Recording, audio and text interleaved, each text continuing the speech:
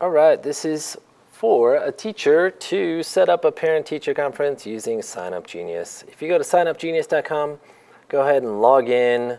Once you sign up and get logged in, then you want to create a sign up by clicking on the green button up at the top.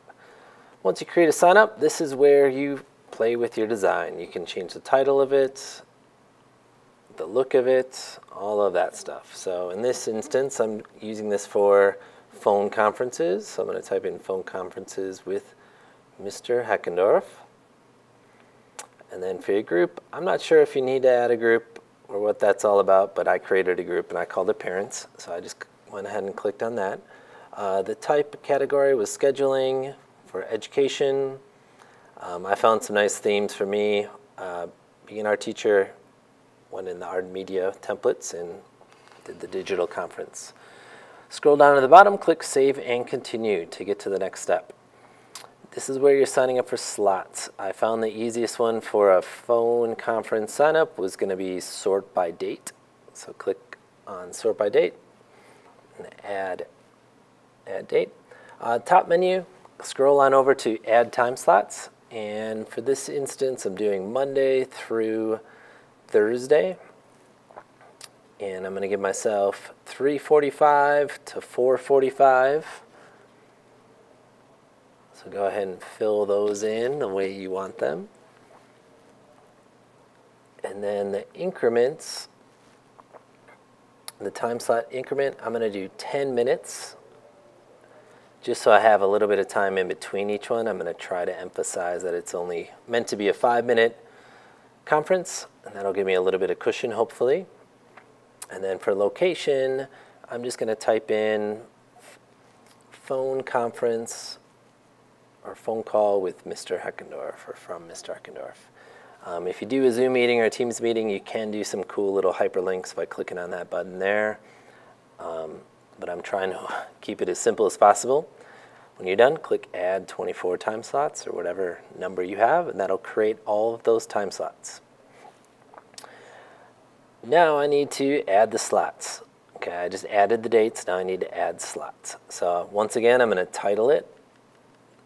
Over and over again, I'm trying to make sure that they understand that it's going to be a phone call from Mr. Heckendorf. And then I'm going to say, sign up for a time slot for a phone call from Mr. Heckendorf.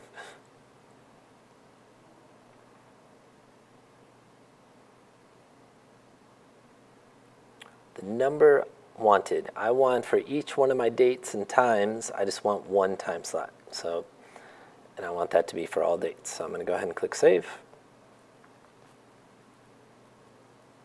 And there we go. If you need to make any edits, you can click on that little pencil icon to make edits or changes. But if you're happy with it, click Save and Continue. And then go to Settings. So I'm asking for participants. They need to put in their name, which is required. They need to do their email, which is required. And I want to make sure I change the comment to be required as well, because I need to get their phone number that they want me to call them on. So I'm typing in an edited comment that says, provide the phone number you want Mr. Heckendorf to call you. Click Update. And then I'll look down at the bottom at these preferences. Since we're using a free account, we're kind of limited down there. They're going to get advertisements.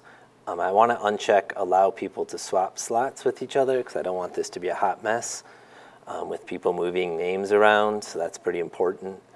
Notifications. I do want people to sign up, and I want to be notified with an email. And then I also want to let Signup Genius remind people about their time slot, just setting that to 1 day in advance.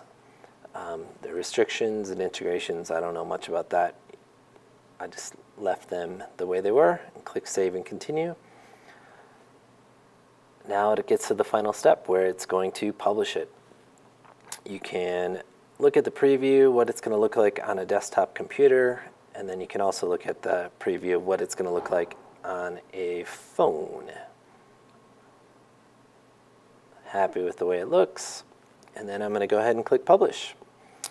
After I click Publish, I now get an option to copy and paste the link. So that's the copied link that I'm going to use in my email out to parents. I have used the invite by email option in the past for sign up, but that does get sent through Signup Genius, and I don't want that to go through for my parent conferences. I want to post it on Schoology and email it out. So I'm just going to copy that link. And then finally, you can view what it looks like. You can always go back in Signup Genius and sign in and watch and look at this sign up get filled as parents sign up. But hopefully this helps if you're looking for an option for creating signups for parent-teacher conferences. Have fun.